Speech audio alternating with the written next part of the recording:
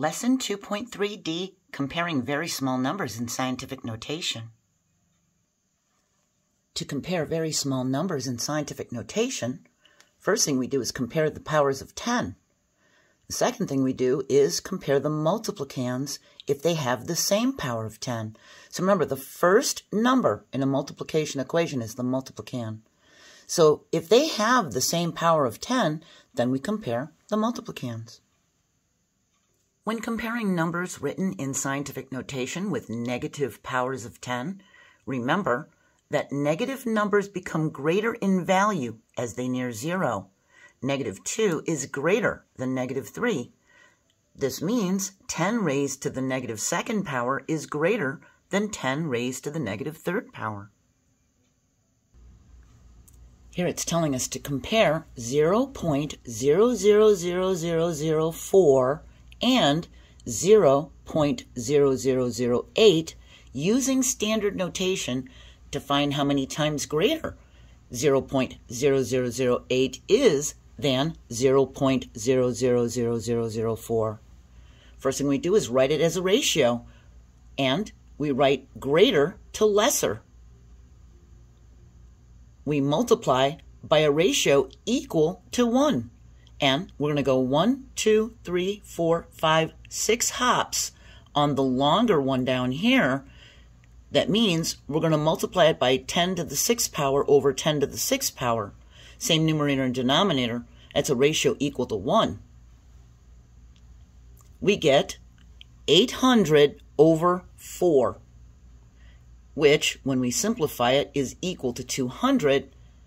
That means 0.0008 is 200 times greater than 0.000004. Here it's telling us to compare the same two numbers using scientific notation.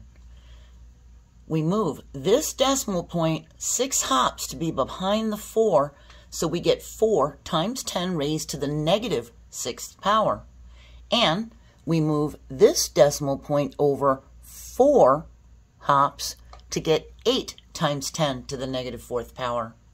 After we write them in scientific notation, we compare their powers of 10 by writing them as a ratio of greater to lesser. We have 10 to the negative 4th power over 10 to the negative 6th power. Now remember, when we have exponents like this, we subtract. That means we have negative 4 minus negative 6. And do you remember, when subtracting a negative, we add the opposite? So we're going to make this a plus sign, and the opposite of negative 6 is positive 6. We have negative 4 plus 6, which is going to push us across 0 to a positive 2. We have 10 to the 2nd power, which is 10 times 10, which is equal to 100. Now we compare the corresponding multiplicands by writing them as a ratio of greater to lesser. We have a 4 and an 8. 8 is greater, so we're going to put 8 over the 4. That's a ratio of greater to lesser. That's equal to 2. That means 8 times 10 raised to the negative 4th power is 100. This 100 times 2, which is equal to 200 times greater than 4 times 10 to the negative 6th power.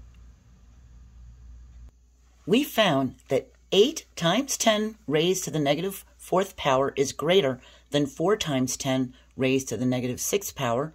We know this is true because 10 raised to the negative 4th power is greater than 10 raised to the negative 6th power. Remember, negative exponents make positive fractions, so we can write this as 1/10,000th is greater than 1/1,000,000th. A ratio of the greater number to the lesser number, when simplified, will tell us how many times the numerator is greater than the denominator. We write 8 over 4, which is 8 divided by 4, which is equal to 2. We know 8 is 2 times greater than 4. We can write it as one ratio of greater to lesser. We can write 8 times 10 raised to the negative 4th power over 4 times 10 raised to the negative 6th power. And we do 8 divided by 4, which is 2. And we do the negative 4 minus negative 6, which is a positive 2. Remember, we add the opposite, so we're going to get 10 to the second power. And 2 times 10 to the second power is 200. Therefore, 8 times 10 raised to the negative fourth power is 200 times greater than 4 times 10 raised to the negative sixth power. If both numbers have the same power of 10, we can write it as one ratio of greater to lesser. We do 8 divided by 4, which is 2.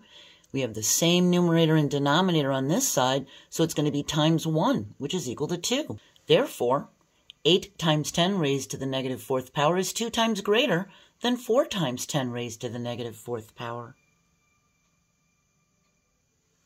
We're finished with part D. We're moving on to the very last part, part E, comparing very small numbers in the real world, of course, with scientific notation.